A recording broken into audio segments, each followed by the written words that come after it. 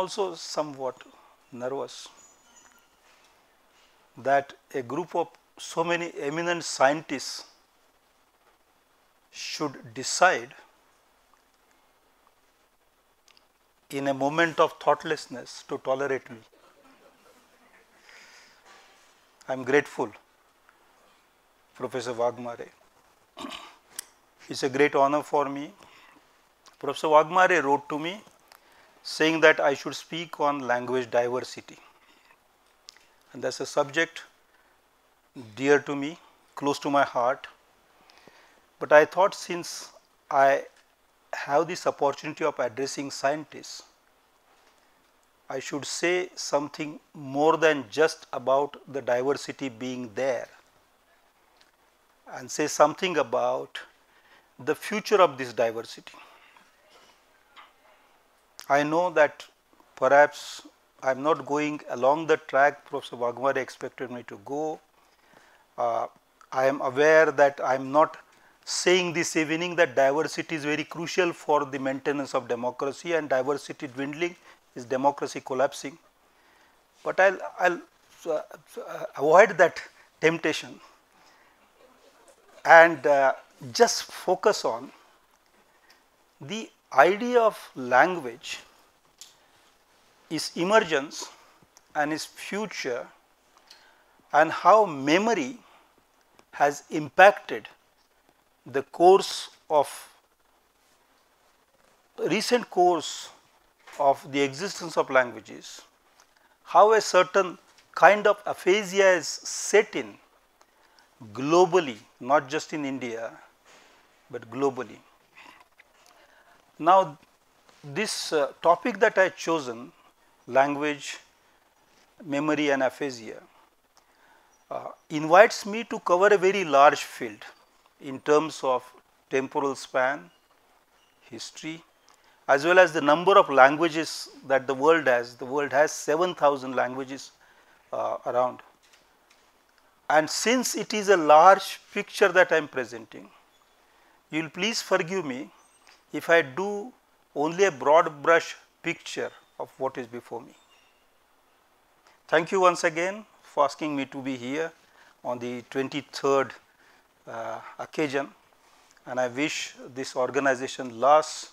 Many organizations are showing weak knees and weak spine bone. I hope this survives for a very long time, because scientific temper is essential as a pillar of democracy, of a modern democracy, of a modern nation. And you are doing that wonderful work. I want to thank all of you, and here I go. When I was a child, I normally thought that language has been there, because my parents spoke and their parents spoke and everybody around me spoke, and I thought just as air is there and water is there, language is there. The question as to when it began had not occurred to me when I started looking at languages which were dying an untimely death, and there were many that I saw dying.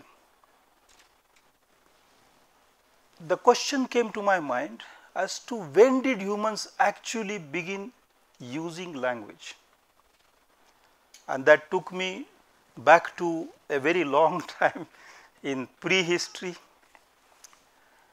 The homonyms, the Homo sapiens, let me stick to that rather than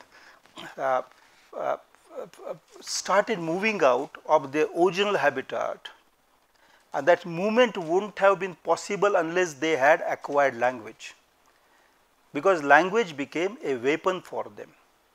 The eyes can see, sometimes even long distance, but the eyes cannot see what is at the back of your head. Language can, because it has flexibility, can capture things, name things. For instance, I can look to the sky and say, well, that is Venus and that is Mars. I can name things long distance, even if I cannot grasp them, even if they are outside immediate physical experience, except the experience coming through sight. That flexibility was weaponized but acquisition of language as language, not just the skill to shout, yell, whimper, moan, I mean that is primary. Even that would have taken several lakhs of years, but language as a structure of meaning, as a sentence if you like to call it, probably belongs to a date that can be put 70,000 years before our time. Which were the languages they spoke? Do you have any idea? Someday we will have that idea, because just now all these signatures, every time a word is used, either in spoken form or in a nascent form, the word leaves a little signature, just as a bullet leaves a signature on the barrel of a gun. The word does, but 85 billion neurons, you know the number of neurons, I do not know it. Probably science will have to develop quite a lot before finding out all the historical signatures that language has left on the human brain in the course of its evolution. So, we do not know the names of those languages were not named. Languages started acquiring names only when people met some other people, and in order to create other people, people first had to move out, settle, flourish, face all those glacials or interglacials and all the names, great names archaeologists have given to those ecological periods.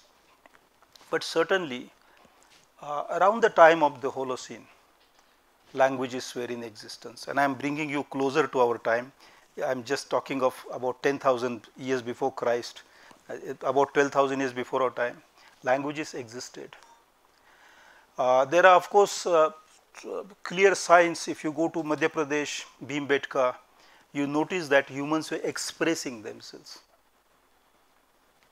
The recursive brain had started functioning long time back and had acquired ability to control great amount of complexity of transaction of meaning. And the recursive brain, I do not have to state it for you, is unlike other animals who have brains too. Perhaps they have better brains than us, I do not know, because they have not fought wars the way humans have fought wars. They do think, but thinking about thought is peculiarly ours, and that is what the recursive brain does. Having language is a sign of this recursive brain is functioning. 12,000 years ago, people spoke, they had spread out into Asia, Western Asia certainly, also in South India, South Asia, and in Australia, up in the north in Europe, in the areas that we call the Slavic areas and so on. And there would be many other dispersals of human population at that time, but they lived together and they used languages. All that we know about language, language history, goes back to the hieroglyphs in Egypt, or if it is a written document where words are preserved, maybe the Zoroaster, Armenic, or the Vedic Sanskrit. There was a common belief in Europe in the 19th century and 18th century that all languages came from a single language, and that idea, which was oriented towards Christian theology because of original parents and then splitting family, that has been long back discarded, and we now know that languages emerge differently at different, depending on the climate, the ecological conditions, the possibilities or compulsions of movements and so on. So, there would be many languages all over the world, even 10,000 years before our time. There is a principle in linguistics called the language knot or the population knot. That is, if there is enough number of people to allow those people not to migrate outside that area, they tend to stay there. and that allows a certain language to develop in its own way, and those who have moved further develop another language in a different way. Therefore, languages, many languages were there. Much closer to our time, say 2000 or 3000 years before, 2500 years before our time, if Gautam Buddha was speaking Pali, Mahavir was speaking Prakrit, and those who were chanting the Upanishads, compiling the Upanishads, extracting things from the Vedas were speaking one form of Sanskrit. In the south, there would be a Proto-Dravidian or an early form of Tamil, and the Prakrits were not just one Prakrit. There was a Maharashtrian Prakrit, there was Eastern Prakrit, Saurseni, and so on. Many languages were there in existence all through our history. If I bring you further down the history and closer to even more close to our time, 20th century, that is the last century. In 1961 census, I had noticed a list of 1652 mother tongues, 1652 mother tongues in 1971 census. With the census is carried out uniformly with the same errors every 10 years. And that helps actually, because then you have something comparable. So, the erroneous data over a time sequence with consistency is not too bad. I mean, now we even do not have that data. That's so, in 71, 1652 had become 109. 1500 and more languages where names were wiped out of our national record, national memory. 109 names were there. 108 were names of languages. The 109th name was all others. That intrigued me quite a lot, and I spent nearly 2 decades to figure out what were these all others. That is a different story, another day. Language diversity is under some kind of assault. Now, so often my linguistics friends in linguistics, linguist friends say it's because of globalization. Yes, of course. It is because of policy neglect, wrong policies. Yes, of course. It is because parents are moving their kids from their local languages to English. Yes, of course. But these are only superficial reasons for language loss, because earlier too similar kind of challenges were faced by languages. I am not saying the same challenges, but there were other challenges which were overpowering, overwhelming challenges, and languages had survived. Something deeper, something more fundamental appears to have changed. I mentioned that there are 7,000 languages in the world.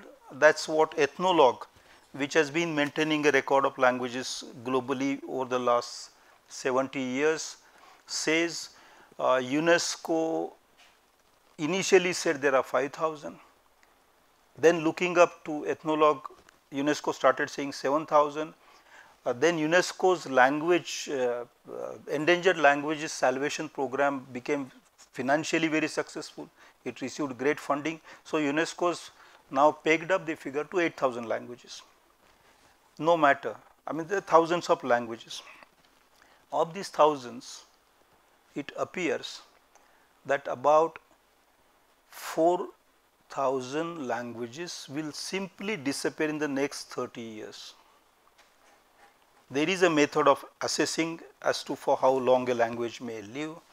In Europe, they have started declaring dead languages or languages which are soon to die by giving them a digital life identity. If a language has not entered digital world, then in Europe it is declared as a potentially dead language.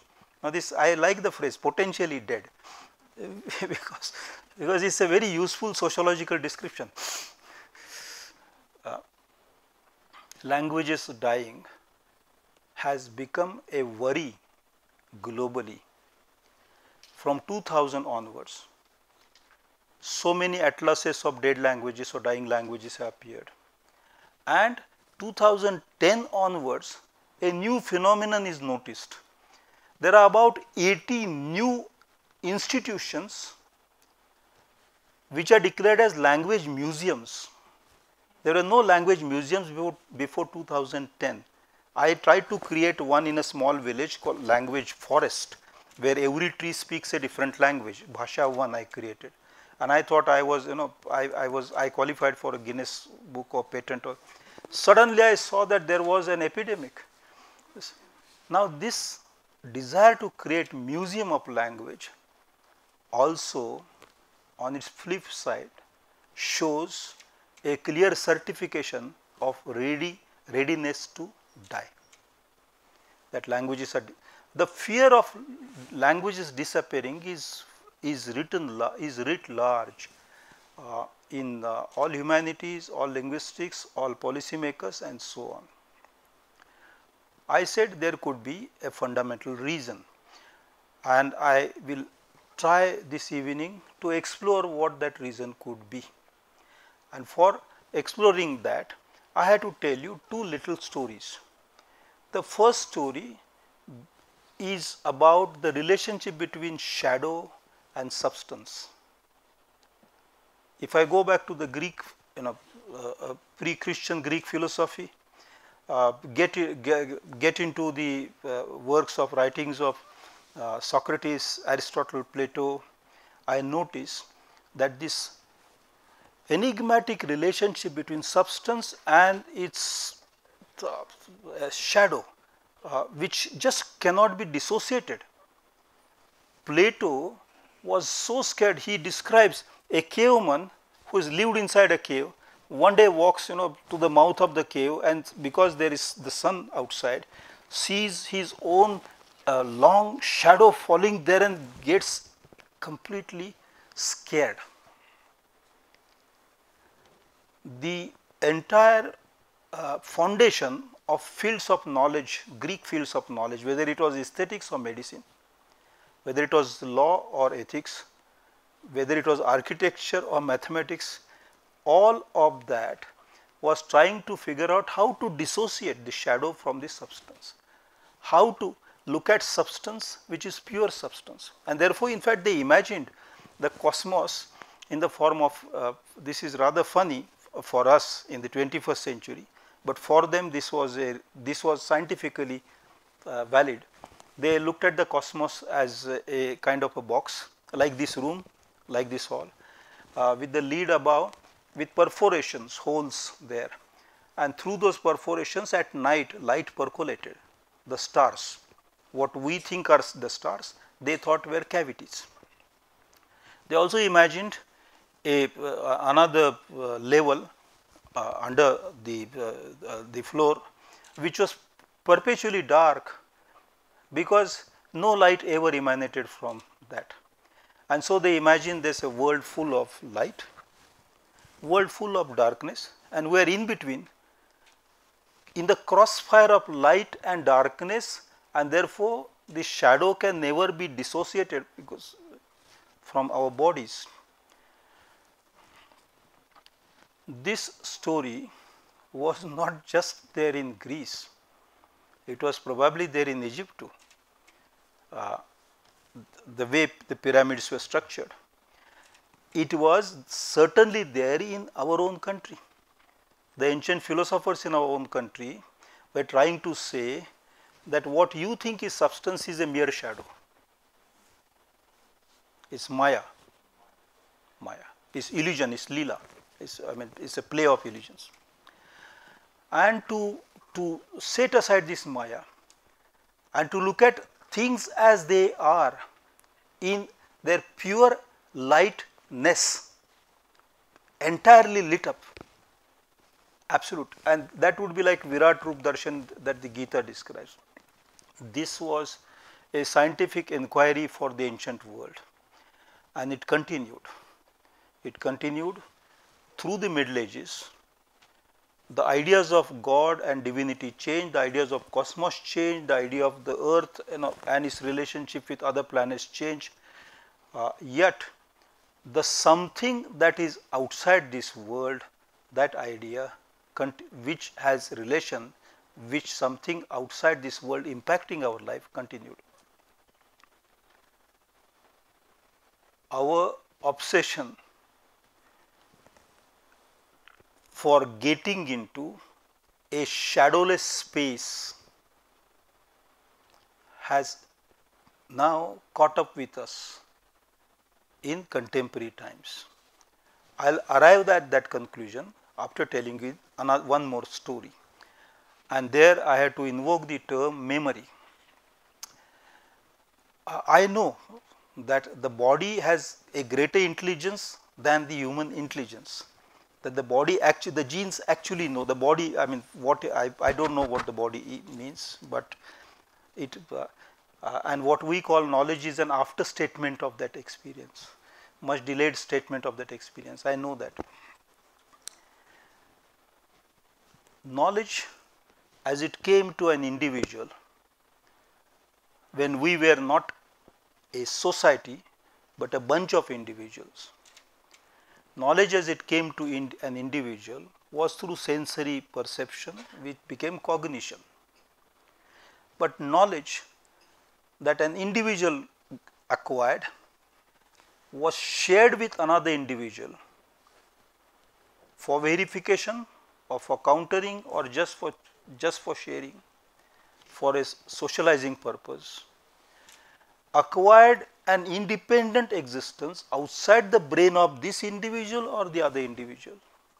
And that objective, I am not using the term in a Jungian sense, not in the sense this academic psychology uses. This was some kind of collected memory.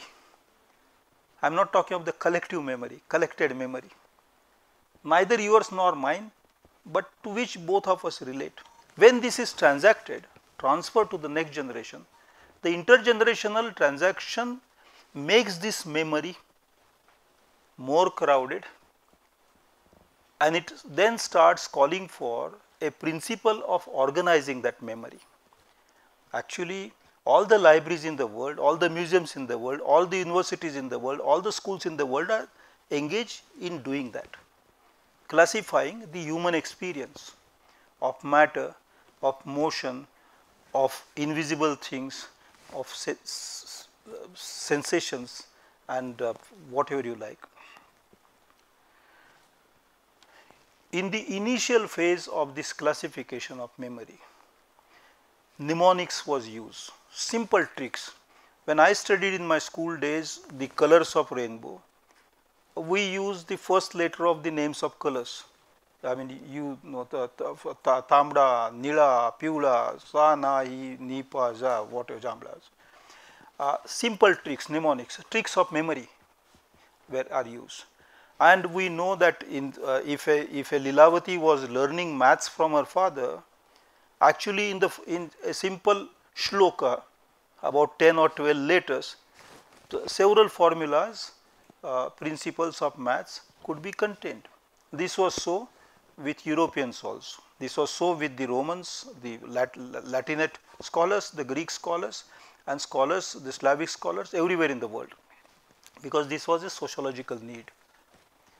But when the knowledge load becomes more complex, the classification becomes more challenging, and a time came some 6, 7, 8 centuries before our time, when different segments of knowledge were getting organized differently.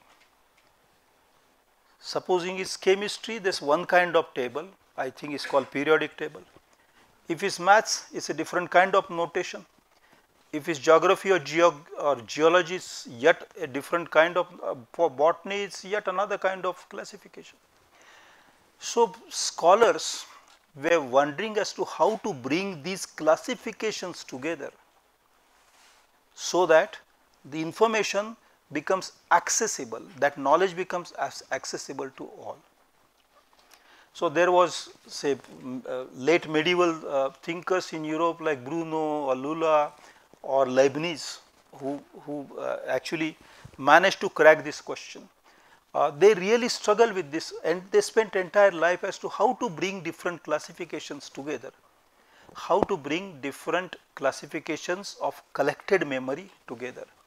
And finally Leibniz said, look, you need a higher degree abstraction, higher order abstraction.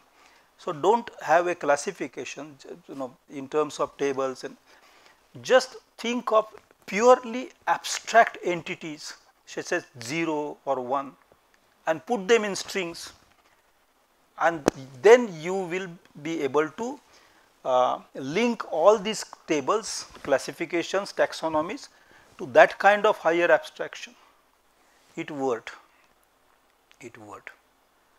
Actually, after that time, anybody who was keen to get access to knowledge was enabled to get access because of this kind of new classification. We use the term university, and the term university does not mean university has knowledge about the entire universe. It only means university is a place which teaches a method which allows universal access to whatever knowledge deposit is there. That is all about it, and that is why we call it universal knowledge. It is not that we learn in universities. Memory was abstracted, taken to a higher level abstraction, and that also created a possibility of creating an abstract memory, not natural memory, but an abstract memory. And we all know that that principle is being used in creation of what we call artificial memory. The artificial memory was extremely useful for us. It is today dominating every walk of life, to the extent that when I came to Bangalore when I was 18, I remember telephone numbers of at least 20 friends, even strangers included, remote uncles, aunts, cousins, friends, somebody you met on just a train ride accidentally. Today I do not have memory of my wife's telephone number, because my artificial memory is keeping that. The artificial memory has replaced human memory in a big way. There was a time when students actually knew how to analyze chemicals in a lab. Today the artificial memory does it, they can only analyze the results. This has impacted all walks of life. The artificial memory has started impacting language, because the structure of memory is not AM, not artificial memory, not the artificial memory is capable of remembering everything except the memory of its birth. It does not know who created it. The structure of memory is such that it becomes not the structure of artificial memory, structure of natural memory, human memory. It becomes possible only if there is language, because language helped humans to conceptualize time. I do not know if time exists or not, objectively speaking.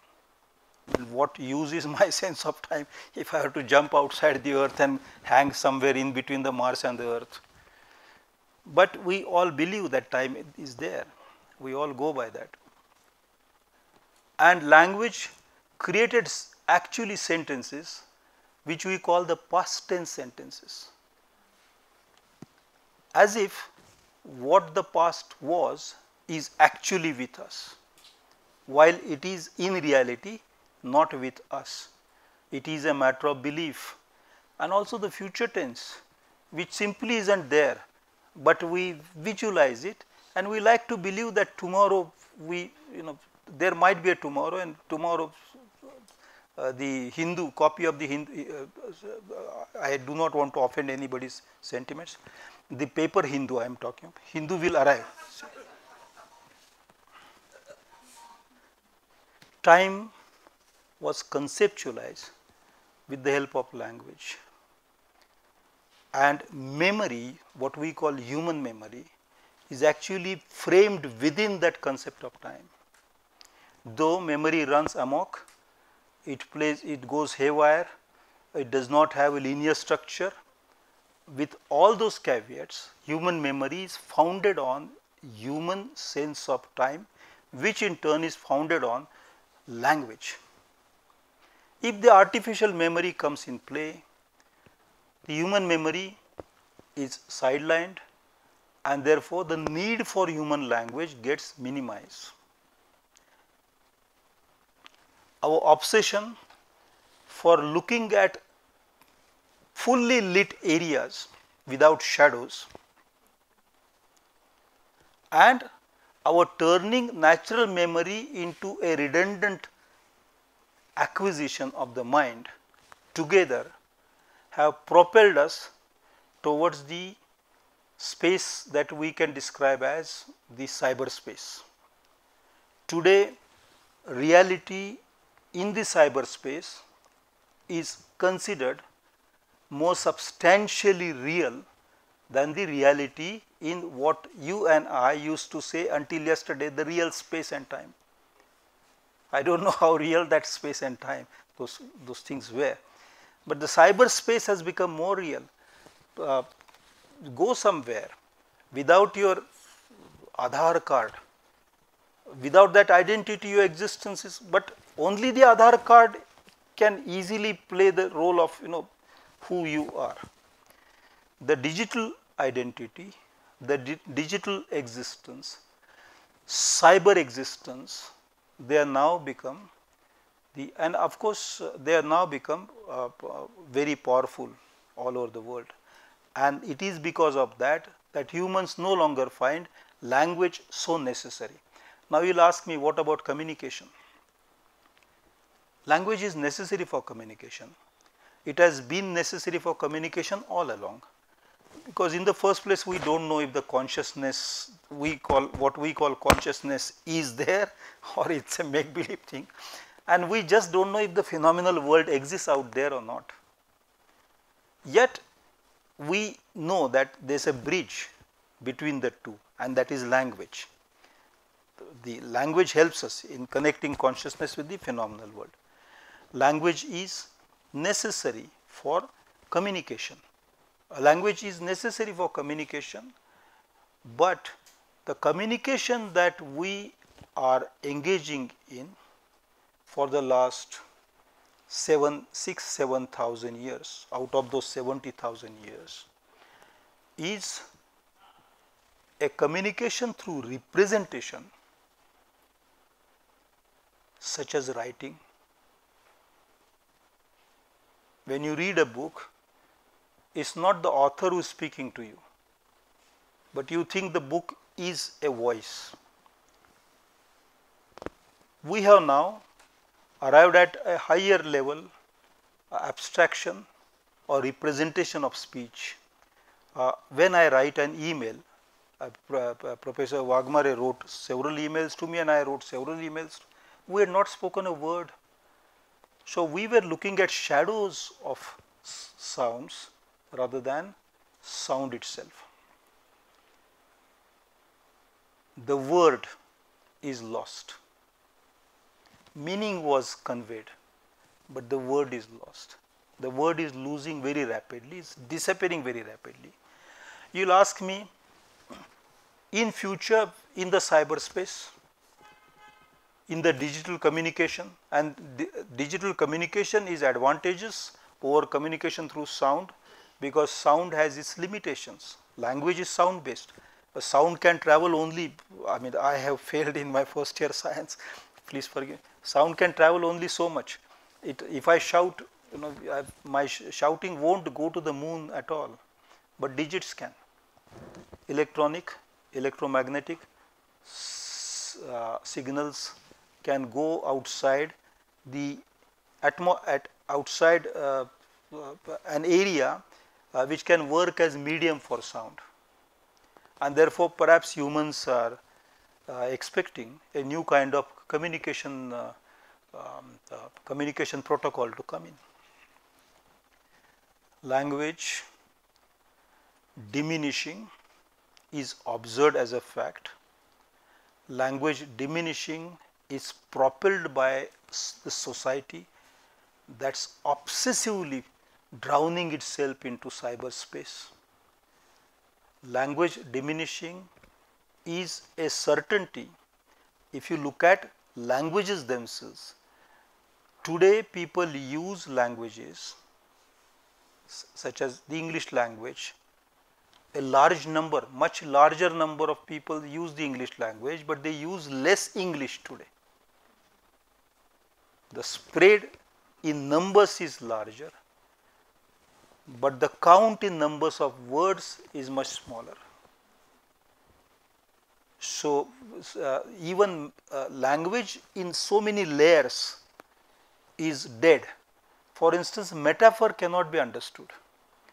If I were to say something in a nice way about something very nice, for instance, I was commenting, please forgive me for this, that 3 presidents of the academy are Ram, Krishna and Shiva.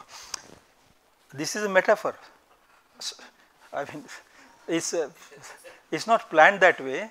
That's what Ram told me. but it would be lost unless it is explained. Unless it is explained that Partha is a name which is used in a certain manifestation of, in the Gita and so whatever. So, metaphor not being understood has often caused in our time and in recent time friction, because when you say something is so easily, it is first misunderstood and then it is understood. So many layers of meaning are lost. All those abhida, all the substrata of meaning are almost gone now. Similarly, if you speak any of the Indian languages, you will have noticed that in your childhood there were things like proverbs, they are gone. Dobi ka kutta, we do not understand, we actually na ghat ka na ghar ka in Hindi. If you say this, somebody will say you are talking about a dog and not in Marathi mani and ukhane, they are completely gone. Riddles used to be there, completely gone. So many ornaments of language are dropping off. Language is becoming naked, skeleton. Is scary, it's really scary, if it's painful. Even the carriers of language, which is books, newspapers, television, they are not able to use language. Humans in your family, people no longer speak. They send WhatsApp messages as to what would you prefer for dinner tonight, my dear, and then the answer is yes, I need a pizza, my love. No words. We are now citizens of a continent called silence. We all suffering from what a psychoanalyst or psychologist would call aphasia, loss of language. Aphasia is language, loss of language is aphasia. A professor of reading, that is reading habits as sub branch of education in Britain, did a study of children and found that their brains are tired. The Broca's lobe is no longer active as it was in the past, which analyzes language and arrives at abstractions, and visuals attract the mind more, they excite the mind more. This professor also found out that possibly dyslexic children is going to be the order of the day in coming times. They are no longer able to write, we used to write examination papers, long answers for civil services examination, the 3-page essay, then you become district collector. Or ND examination. Now, of course, you can go Agnipath and you don't have to write any examination, that is different. children are no longer able to read or write.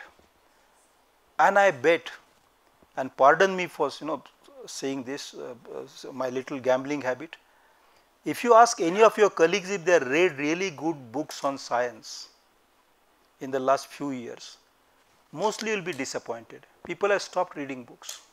Reading, speaking, this fatigue in the brain. This professor says that for the evolution to go ahead, dyslexic children might be a possible link between Homo sapiens now and the Homo sapiens in future. That is, man, when I say man, humans, but there is a problem with this human thing now. I will come to that problem immediately and probably I will conclude what I have to say.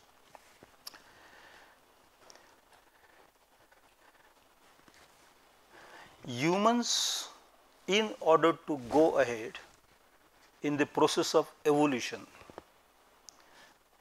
seem to have entered a juncture where the advent of the intellect appears to have ended, and where humans have given up the idea of going ahead and allowing this marathon to continue by handing the baton over to a new creature called cyborg, that is half human, half machine. But you cannot call that machine half machine. Very soon there will be voting rights for those intelligent machines. They should have, because voting rights depend on who contributes labor, and if the drones are cleaning the floors today, then they must be given right to vote. Why not? I am serious about it. Cyborgs. The long journey we began 70,000 years ago as stepping out of our animality, animalhood, and forming family, society, nations, etc., appears to have come to an end at some kind of terminal point, where, I mean, depending on how your politics is, you will either become, call yourself Homo Deus or cyborgs.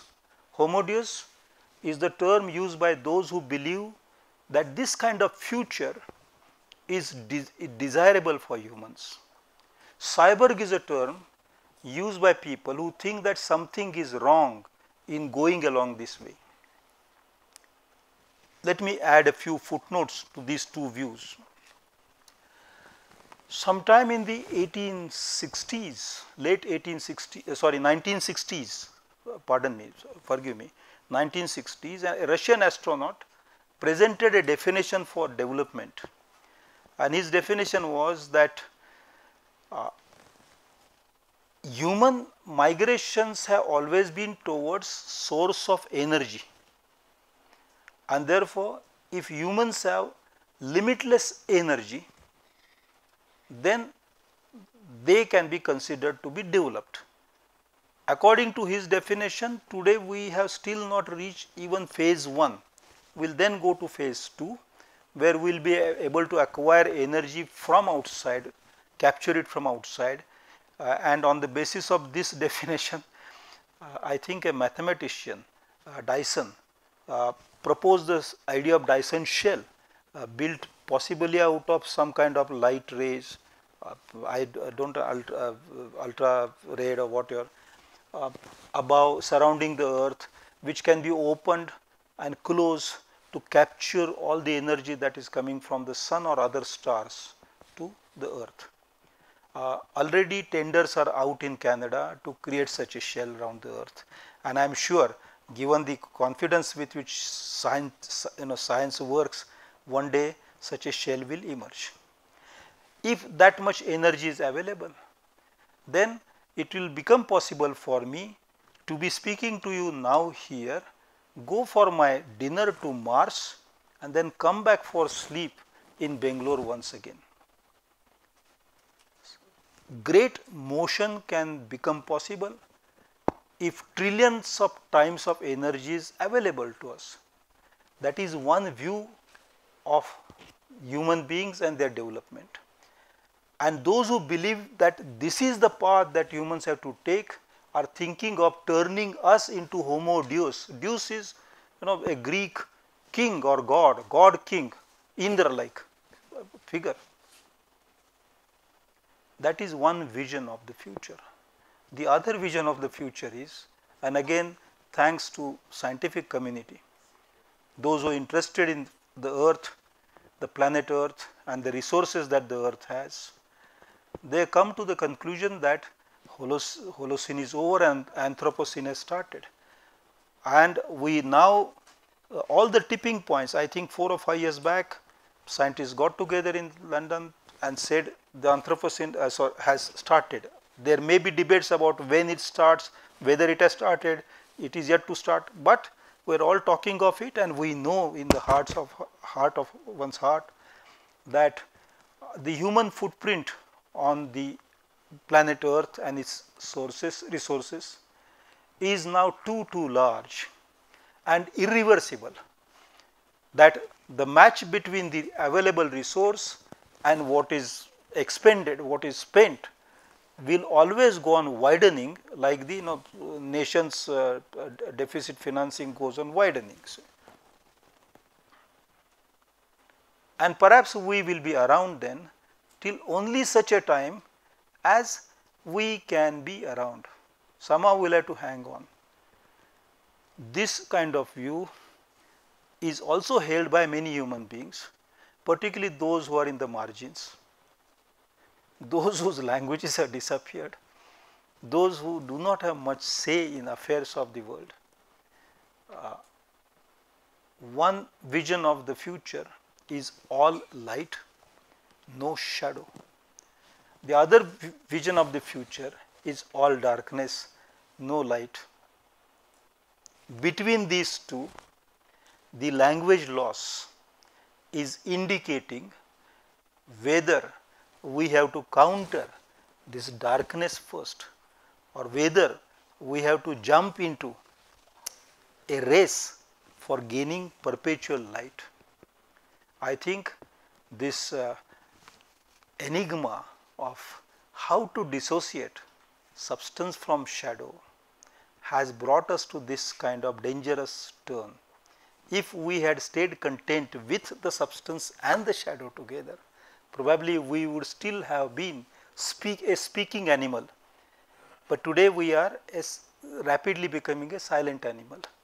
We are at a war, we have declared a war with word, and when the word is not there, humans will find that the world is not there, because it is the word that has created the world for. And I am not speaking metaphorically, I know metaphors are lost. I am literally saying, because it is with the words that I can name the tree as tree, fish as fish, star as star, you as you, me as me. Without the word, there is a Bangla song, I think, Awak Prithvi Awak, speechless earth is a terrifying sight. Language, memory, aphasia. We began mobilizing ourselves, socializing, building societies. We started building knowledge. Now we are beginning to build a new reality, which is leaving the humans out. I do not know what that future is, but I thought, as someone who has seen the richness of language, has enjoyed the timbre and the tones of language, has enjoyed the poetry and the dhund, the kaif, the frenzy of language, I should bring this news, whether it is good or not good, to you, because if I did not do it, I would not think of myself as sufficiently human. Thank you.